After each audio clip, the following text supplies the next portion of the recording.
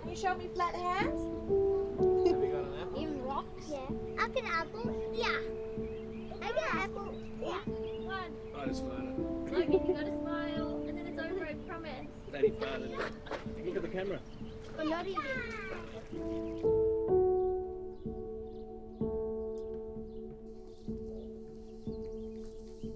No. Okay, cool. Well, October 2019, I was pregnant with Jackson. So here's baby number 5. And it was actually in this room. And you know when you're pregnant and everything just feels sore and I don't know, literally just went like, and I felt a little lump. And I went to appointments and they kept saying, it could be a blocked, milk duct or hormone related or whatever. It kept getting brushed off until I went to my GP.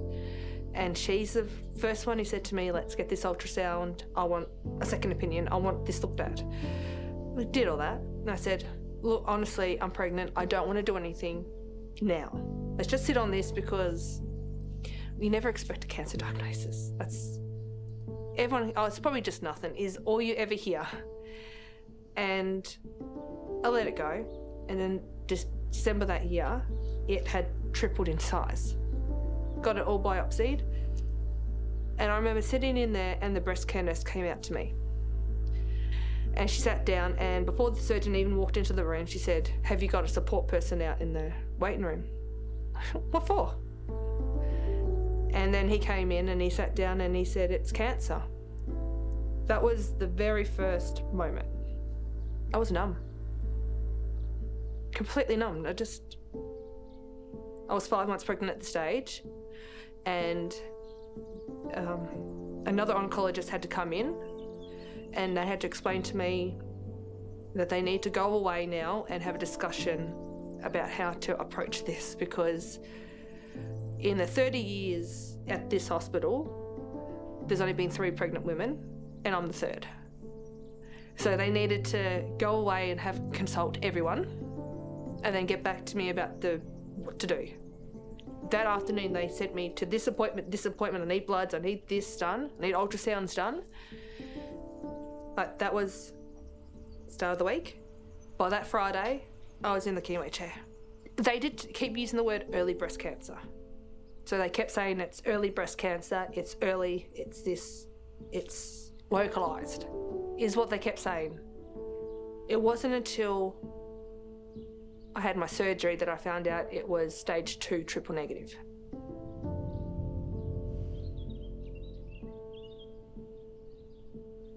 And my main focus was the baby. So they assured me that if I went through the 4 rounds of the AC chemo, studies around the world have shown that it didn't affect the baby in the womb. So that was their plan, to try and shrink the tumour as much as they could before surgery. I had extra scans for the baby, extra appointments, and then COVID hit. That was another thing that I had to face was now I've got to go through treatment of this new diagnosis on my own.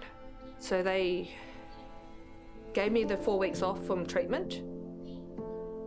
I was about 36 weeks pregnant. They induced me to have the baby.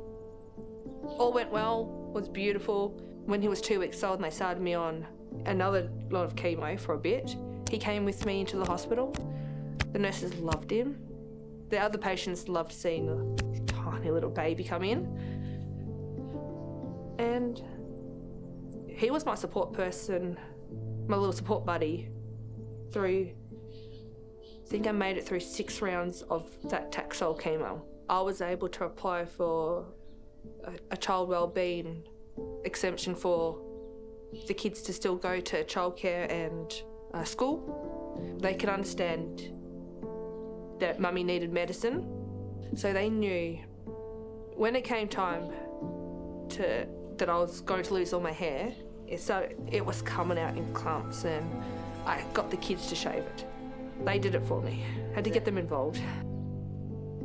The only reason they stopped that chemo was because I was getting the neuropathy in my fingers. It's where all the numbness and tingling in the fingers. And because I had a newborn and I couldn't do up his little zippy buttons on his suit. I couldn't do anything. Or they like, nah, let's just stop this chemo and we'll go straight to surgery. It was a hard time to have appointments and be alone. It was a hard time. It was a good outcome. Very pleased with what. And they wanted me to go on an oral chemo for 6 months, just as an insurance policy, mop up, whatever. This was after the radiation. So they threw everything they had at me. I couldn't do the oral chemo. I tried a couple of times, but yeah, my body just didn't react to it. I couldn't get up, I couldn't work, I was sick. I couldn't function my normal day-to-day. We tried a couple of times to reduce the dose of the tablets, have a break, it still wasn't working. So the oncologist made the decision, she's like, you've done everything you could, let's just stop it and we'll observe you from now on. A lot of these appointments were now on the phone now, because lockdowns. And because they had removed the cancer, I don't know, the hospital probably thought that they didn't need to physically see me anymore because we're good, so everything was phone. My biggest fear was, what if it came back and they didn't catch it in time? That was what kept me awake a lot of nights. No evidence of disease was in the reports. They didn't feel the need to see me face to face. If anything didn't feel right then, let them know. But we're just touching base for my appointments. Because I was always thought that cancer spread through the lymph nodes. That's how I always thought, until I found out recently that this one spreads through the blood. And they kept saying to me, any lumps and bumps? Oh, I'm checking religiously everything. Kept plodding along, having my appointments. There's no lumps. We're good. Then they said, yeah, we're still, your yearly mammograms and ultrasounds are good. And my breast cancer wasn't hormone driven or anything. Triple negative. Having another baby shouldn't affect this. I said to one of my appointments, I said, I want to start trying for baby number 6. They said, yeah, okay, look, if I feel well in myself and the doctors have given me the, all clear, and I went in and I saw the surgeon and I said, look, I'm early pregnant with a baby, and they said they were confident they'll see me in a year. I went to my appointments, I saw the doctors. I felt sick, so the entire time of the pregnancy, like vomiting, and the pain wouldn't go away, and I only put on like 1.8 kilos the whole pregnancy. And then he was induced at 40 weeks. He was a big baby, fine. There was no reason for concerns. He was born January the 8th, 2023. I saw my oncologist. She wanted to see me initially before the baby was born, to double check this pain that I had, but there was no appointments, couldn't get me in. So it was January when they could get me in after the baby was born. And I said to her, look, the pain's still in. I was getting short of breath, I was starting to cough. I think deep down I knew something wasn't right, but I was under the impression that if I didn't have a lump in the breast, then the cancer wasn't back. And I always had it in the back of my head, reoccurrence, not good. Reoccurrence is not good, so I was checking religiously all the time, constantly checking. Because I thought, it will start here. If there was anything, it'll be here. So she ordered a PET scan and she called me in. I could just tell the vibe of the room. It wasn't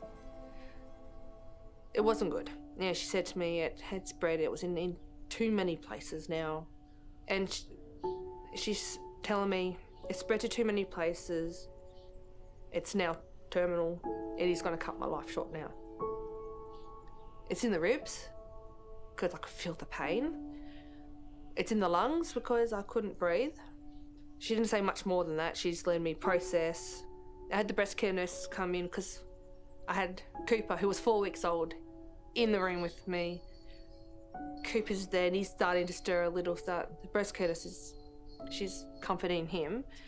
And I tried calling the husband, and I got the oncologist to speak to him on the phone, and she told him it's not good, it's terminal. Just tests need to be done. And that, and she's like, it's less than 2 years with treatment. With treatment. Because eventually these treatments will stop working and we will run out of options because of the type of cancer it is. So she's... And then I saw her again a week after, then when she got all her results back. Ken came with me to speak to her because this was a big thing. And she said, confirmed it was the triple negative breast cancer that's back, that she's already booked me in for my chemo, that we have to start the chemo straight away. And Ken's asking, is there any clinical trials or any of this sort of stuff that we can try? And she's like, at this stage, I'm too sick to try any of that. We need to start chemo. And I've got my superannuation forms and all that to fill out to try and get that early release. Because I can't work. I couldn't work. All this is going around in my head, and everything you need to try and get things into motion.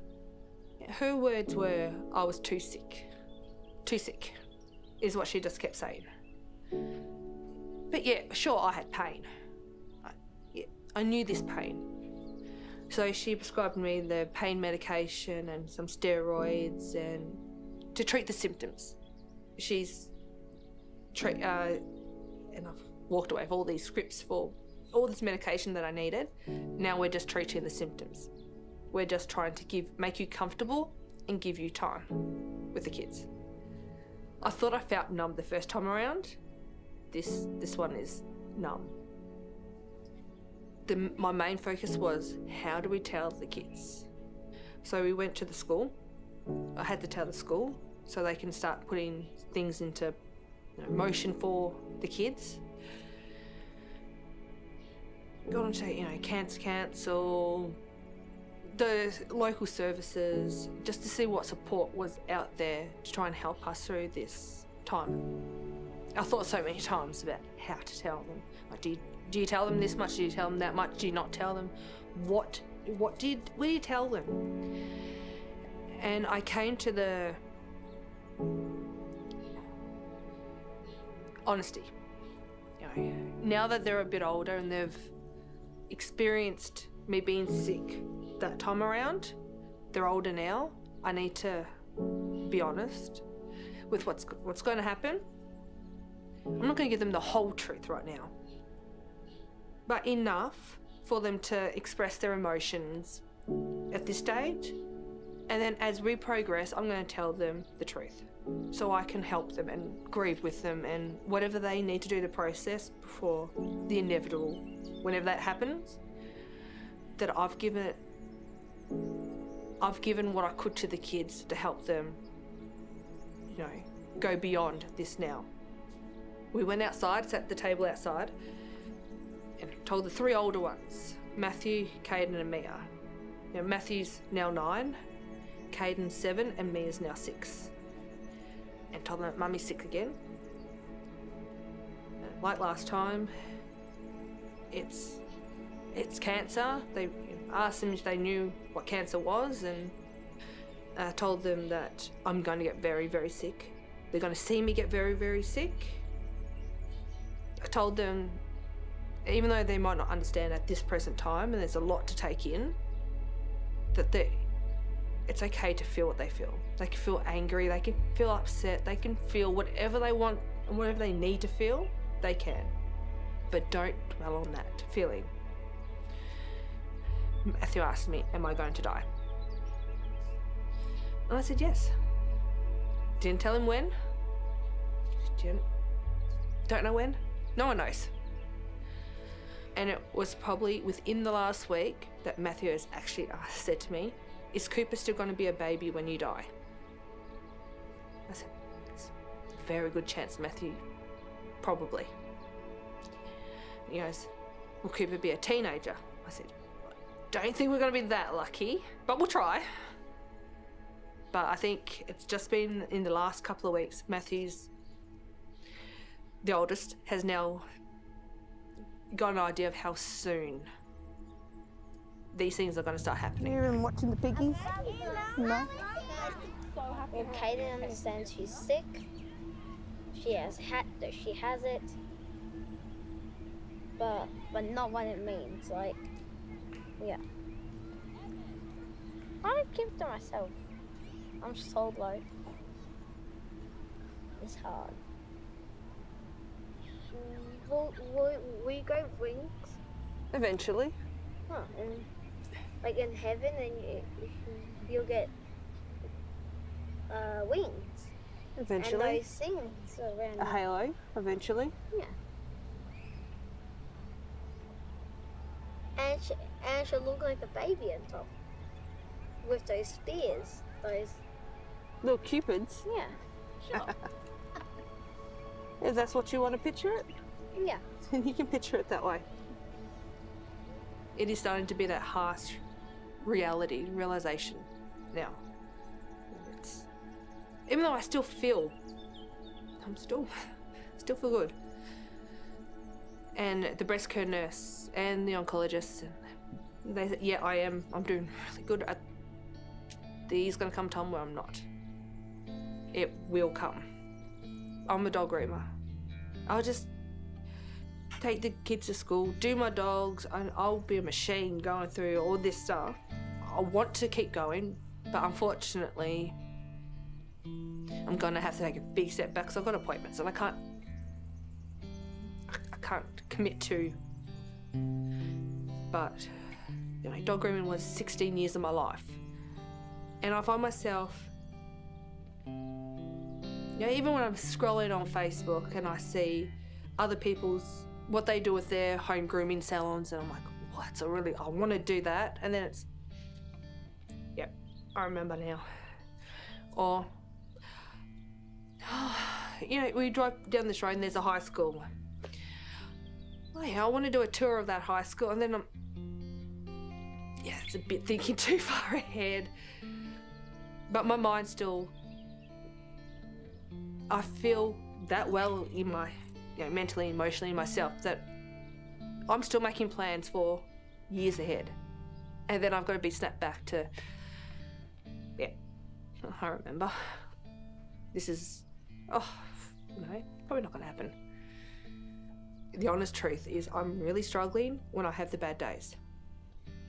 And I know I haven't had many of them, but when I do have them, and I can't, and I feel sick, or I just lay on the couch and I find myself dozing off a lot. I'm so hard on myself because I feel that that's progression. I feel that that's me getting worse.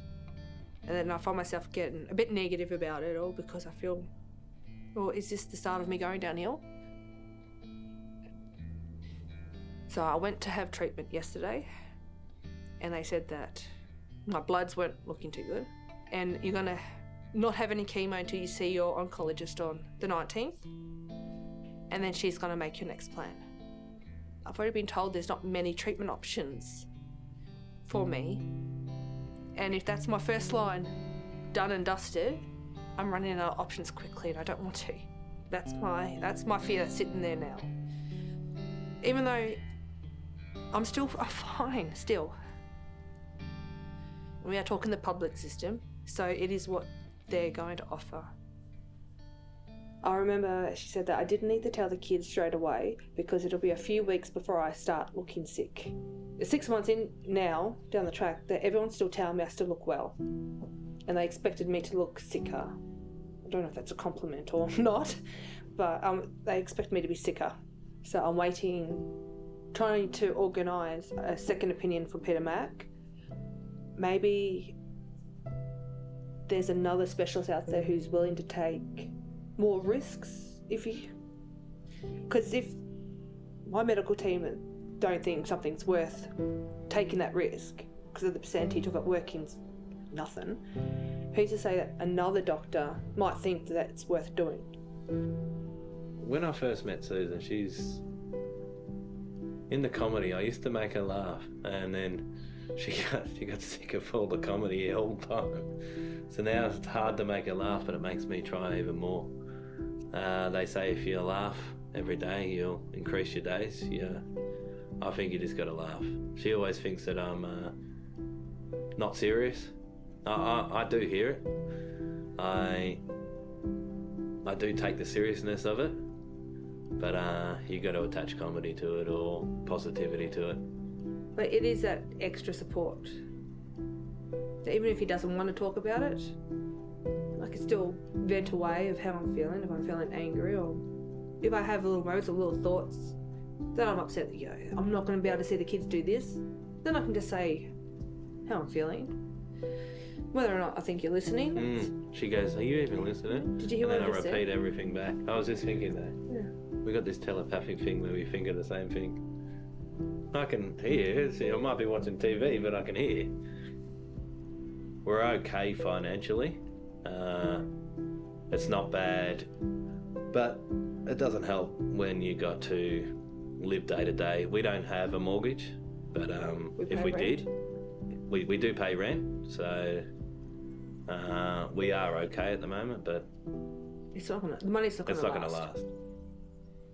Let's say inflation and whatever else, the guy has to sell this house. We sit there and we think, how are we going to rent or go for another house? 6 kids. So the chances of getting it, well, we've got a perfect record in rentals, but would we get it? Not the way it is now. There's no stability in renting. In renting, and that's all rentals. There's no stability at all. You never know. If he wants to Sell it. Move back in. You got no choice. There's no choice. You got to go. And the way renting is at the moment. And if he's got to still pay a mortgage off on this, and he has to sell it because he can't afford it, well, there's nothing we can do. If we weren't paying rent, you could easily get a motel or something like that, but it's not going to be. How are you going to save up to get your rent again? I'm stressing because I'm looking at that money dwindle away, and I try on my good days and when I can, I try to groom some dogs just to get some money in to buy groceries that week because it's just not happening. So it's hard. And then I know there's food banks and there's local communities with their pantries and all. It's just when you go in there and you try and get enough food to feed 8 people in the house, you look greedy. It's hard. I've made myself known to the local, people trying to help. But it's hard. I don't go to him. He won't. So it's got to be me. I won't even walk into a Salvos. He's gonna have to, isn't he? You're gonna have to. Sometimes I wish he'll be more open to talk to me about things that we need to talk about. As much as he doesn't want to think about what's going to happen, conversations need to be had, and they will have to be had. I'm worried about how he's going to deal after the fact, that he's going to need to open up to someone. He has to. You can't just let it bring you down. So I've got concerns. You just can't keep burying your head in the sand and pretend it's not going to happen. But he does. I'm going to have to deal with the fact that the children are going to lose their mother. I will be positive for the children, same way that I'm positive with her. So we remember the good times with Susan, not the bad times. So if you dwell on negativity, it's going to be bringing that into your life. So it really depends on the situation, but if you approach it in a positive way, you will come out with a positive outcome, I believe. It was getting a bit much, having both the chemos. So they're keeping me on just the gem side of being on its own. But then you speak to, a different medical person. Oh no, we won't go back to that. We're just going to. I don't get why we stop lines of treatments when we know they're working, and there's been no progression so far anywhere else. So I don't understand the decisions to stop lines of treatment if they're working, to switch to a different one. It's hard to tell whether the decision making behind these lack of options is it government funded, is it financial reasoning? It's hard to tell. If I went private, would there be different options available for me? I do what I get told to do by my medical team. I get told, these are your options, this is what we are doing, this is what we feel is best for you. It's hard to understand the reasoning behind these. I feel like I've got a lot of fight left in me. I feel, am I too far advanced, am I too far gone, that nothing is just going to give me more time. Why is it only certain people that can access certain medicines? That's what I don't get. That is the hardest part. Is one life not worth it? Like my life not worth it? Or is it the fact that no matter what they do, they can throw everything at me, it's not going to change a thing? I don't know. What I get from my appointments is I'm probably too far gone. It's probably not going to do anything for me. It's probably not going to change. But why can't we try? I feel like I'm going to keep going until my last breath. I'm still going to keep fighting the same fight. So I feel if there is a chance something could work, even if everyone is around going, oh, no, it might not work, no choice. Well, can we try? I might surprise you. My medical team is well aware of where I stand. They are well aware that I'll take anything that is offered to me. I don't have the time to sit and wait for, So there was a woman that I've been doing treatment with, and we bonded about our fears and the unknown together, and she unfortunately passed away yesterday. When you go to that appointment and that's what they say is there's nothing else, there's physically no more options we can give you, that we can just make you comfortable now to the end, that is my bit. I don't even know. She was told she was out of treatment options 6 to 8 weeks ago, and she passed away a couple of days ago now. My life might not mean much to the hospital. I might just be another patient. My life might not mean much to the government. But to my kids, to my 6 little kids, I'm everything. I'm the world to them. And I'm proud, and I just want them to be good people. Coming. Oh. I'm always going to be here for them. I'm always here. They're not alone. It's going to be okay. I need to be there to comfort my kids. I need to be there to protect them. And I'm not. We found this book that I'm going to spend the next months or, just writing answers for my kids so they know who I am. What advice would you give your 8-year-old self? Tell me what you do when you can't sleep. What is the cause that you feel passionate about? What was your favourite thing to do to pick up your spirits when you felt down? I think there are so many women who have got the triple negative and they're scared. And you're not alone. And I'm hoping by putting more light on this triple negative breast cancer, there's going to be more options that people are going to put the time and the effort into, and there'll be more options for this. The second reason is more of a selfish reason, that I've got something to leave behind for my kids. So my kids can watch this back and they can see what I'm going through, what I've done, that I've got some sort of legacy that I want to help other women, but also I want them to remember me, how I am. What's that?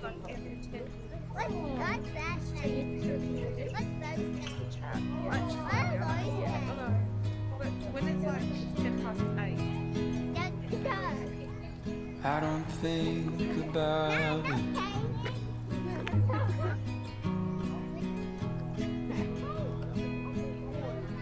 About you leaving me.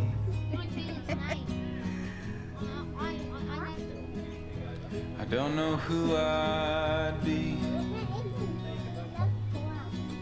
My hand. Would everything we built just turn to broken leaves? I don't think about it.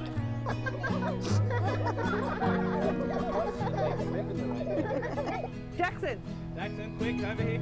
We just fall into each other's arms. We laugh and we cry, we dry each other's eyes.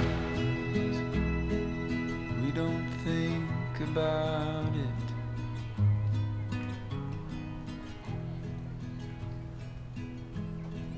About you